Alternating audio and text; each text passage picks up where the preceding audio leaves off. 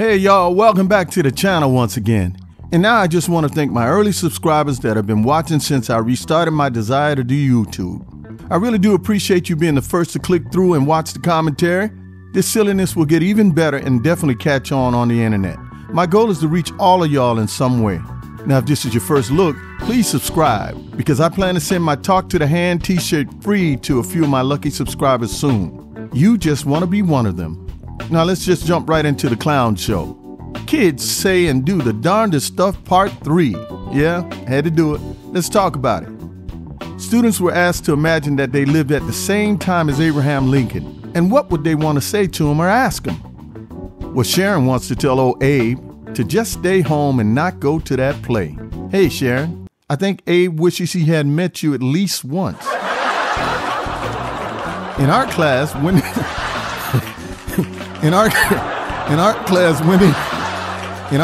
Wendy was asked to copy the picture of the reindeer.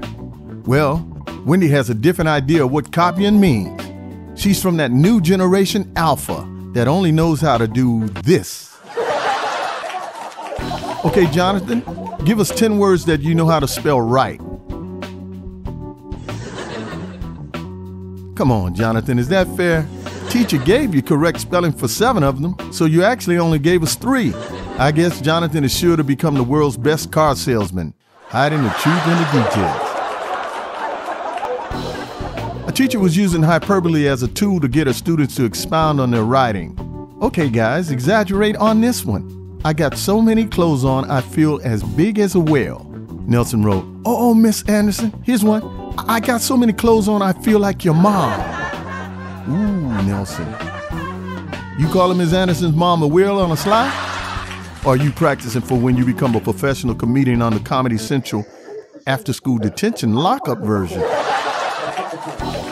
quiz on pattern detection?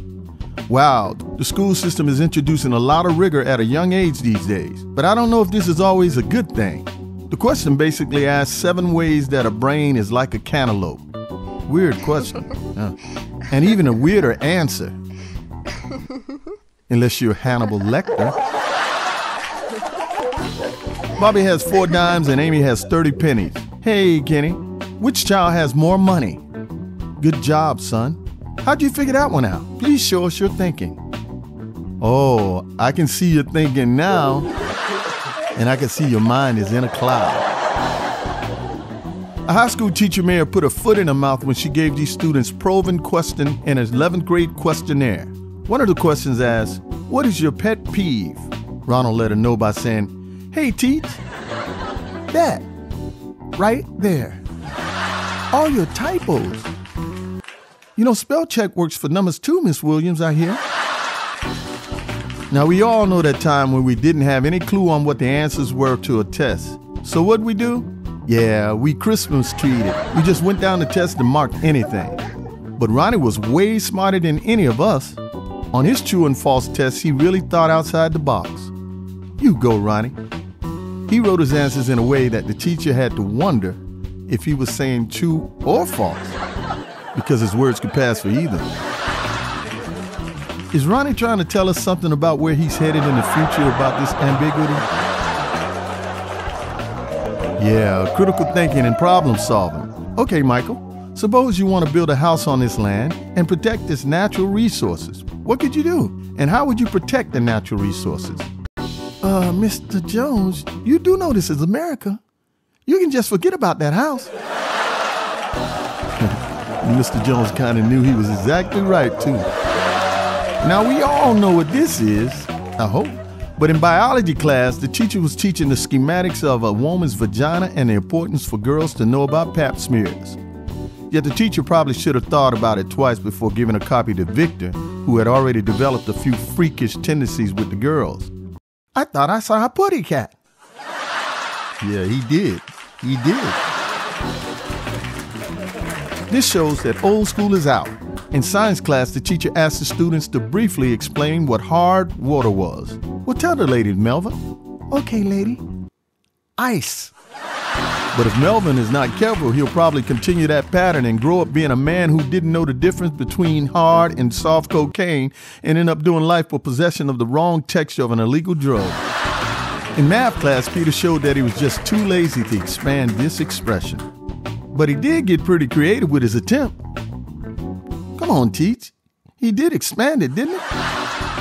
Hi, students. I would like you to express yourself today in words. What is love? Jose wrote, "Baby, don't hurt me no more." Yeah, that's funny. But to be honest, I never really understood that song. Back in the day, I'd be at the club thinking, hey, this guy's getting beat up a little too much by a woman and a little too often. Okay, students, write this question down. Would you rather be stuck on an island alone or with a person that you hate? Now, I'm looking for innovative answers, so think about it. David, what you got? Well, teacher, I would rather be on an island with someone I hate, so I'd have something to eat. Hey, David, would you happen to have a dead granddaddy named Jeffrey, too? Yeah, spelling is still important. Samantha, please look at the sentence and make the corrections. Put on your raincoat and boots. What's wrong with that? Mrs. Roundtree, ladies do not poot. And speaking of spelling, well, I'll let y'all tell little Erica who the 16th president really was. Now, please write something you like about your school. I'm going to let y'all tell Sarah, too. Okay, a very important science question. Why are there 3 rings on Saturn? Well, Angelique knows. Because God liked Destiny's Child so much, he put a ring on it. But Miss Thompson wanted to let Angelique know this wasn't about Destiny's Child. And there was no single ladies involved either, girl. Now, ladies, this is why you got to check your children's homework. If Miss Keisha had just checked little Vanessa's homework, she could have prevented herself from being put on blast.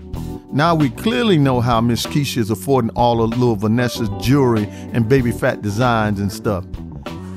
But Miss Keisha tried to call in saying this was really a picture of her working at Home Depot, with all the customers gathered around trying to buy the last snow shovel available. Yeah, okay, Miss Keisha.